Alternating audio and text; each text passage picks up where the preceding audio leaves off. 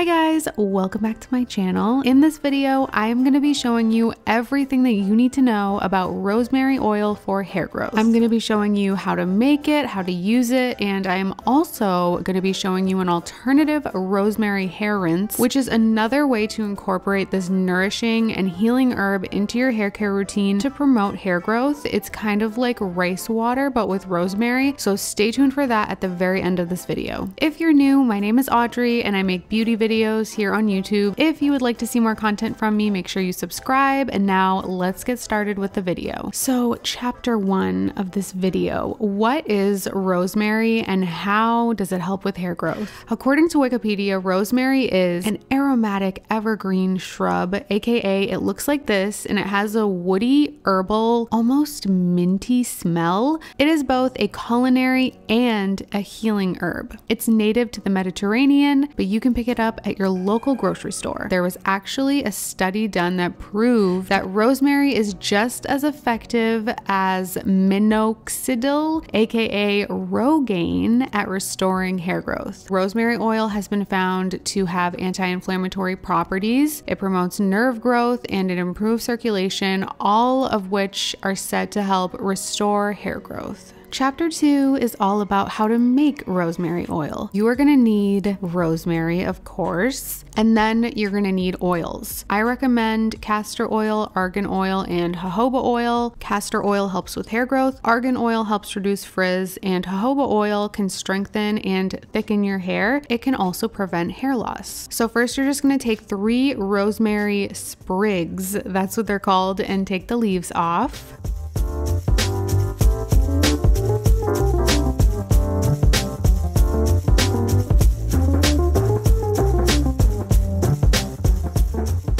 Then you're gonna put them in a colander with really small holes so that they don't fall out. And you just wanna rinse the rosemary leaves. I have found that herbs, well, the ones that I use at least, usually have some dirt on them. So you just wanna make sure to wash them thoroughly. We are gonna be double boiling this mixture, which basically helps to preserve the nutrients in the oils while warming them up. If you heat oils up too much, they can lose their nutrients. So by double boiling them, aka putting them in a bowl and then putting them in hot water, that helps to preserve the nutrients. I place the rosemary in a large metal bowl and I add 2 tablespoons of castor oil, a 1/4 cup of argan oil, and a 1/4 cup of jojoba oil.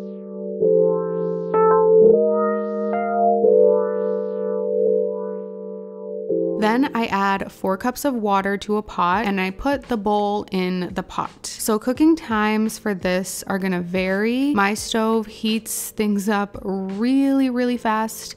Yours might take a long time, so I'm not gonna give you like a straight number to go by. You wanna put the bowl in the water when the burner is off. Then once the bowl is in the pot, then you wanna turn the burner on, get it to boil, let it boil for a few minutes. I think I left it on for like 2 or 3 minutes. Then you wanna turn the burner off and then mix everything around for about a minute. And then you can let it sit for another like 2 or 3 minutes, obviously with the burner off. After this, your goal is to somehow get all of this oil into a small bottle like this. I got this little amber bottle off Amazon. I will link it below in the description. I use a funnel and I put it into a smaller cup. I didn't strain this because the rosemary just stayed in the bowl. You can strain it if you want, but I just kind of found that it's not really necessary. One thing that I will say is you don't want to have the rosemary leaves in the oil once you're transferring everything.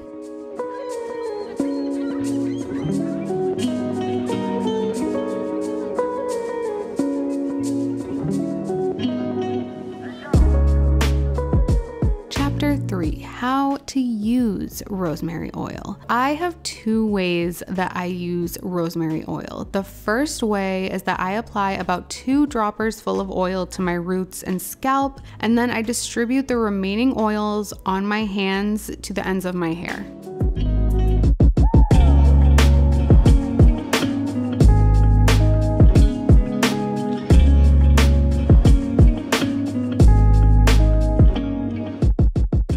Then I I just take a microfiber towel or a hair drying towel, or I take one of my son's towels because they're really gentle, and I drench it in warm water. Then I squeeze out the excess water and I wrap my hair in it for no longer than an hour. I will show you guys what I do with my hair after, but I want to show you another way that I use rosemary oil. So the second way that I apply rosemary oil to my hair is by doing exactly what I did the first time, where I applied it to my roots and scalp, but this time I just put it in a high bun and I leave it in overnight.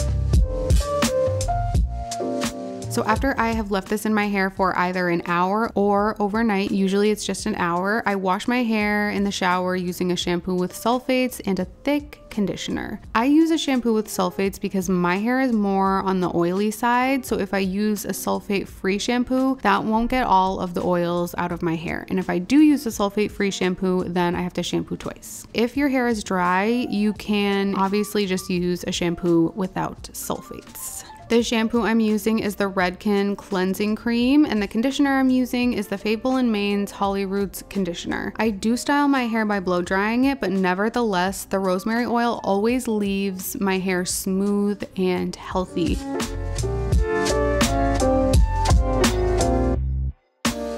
Chapter 4, I am now going to show you how to make a rosemary hair rinse. Rosemary hair rinses are comparable to rice water in that I pretty much use them the same way, but the rosemary rinse is a lot easier to make. So to make the rosemary hair rinse, I take 3 sprigs of rosemary, just like I did with the rosemary oil. I take all of the leaves off, then I wash the leaves thoroughly, and then I add 4 cups of water to a pot along with the rosemary, and I bring that to a boil on high heat. So once the water is boiling, I wait about a minute or so, and then I turn the burner off, I cover it, and I leave it for 20 minutes. After 20 minutes, I come back and transfer it to a mason jar. So unlike rice water, you can just use this right away instead of letting it sit out overnight. Make sure that it has reached room temperature when you're going to use it. You do not want to use this hot on your hair because you might burn yourself. Also, yes, you can make this one evening and then like use it the next morning, or use it 2 days later, whatever. I just recommend to store it in the fridge. So the maximum amount of time that I store this in the fridge is 7 days.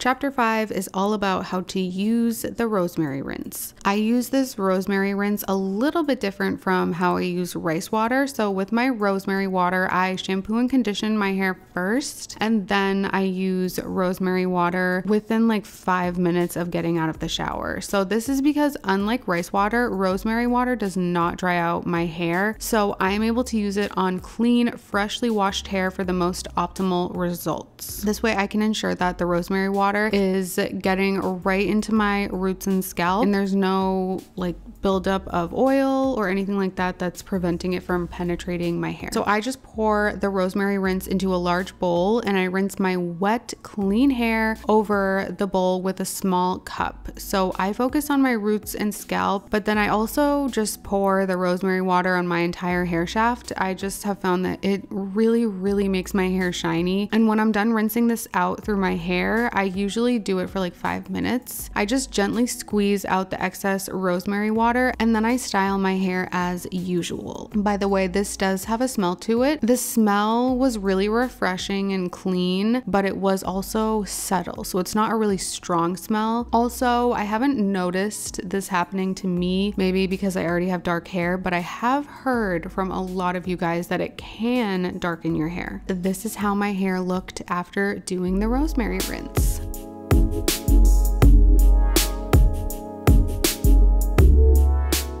Okay, you guys, so this has been all about rosemary for hair growth, how to make and use rosemary oil, and how to make and use a rosemary hair rinse. I really hope that you guys enjoyed this video. Please let me know if you guys end up trying it in the comments below. I love all of you, and I will talk to you guys next time.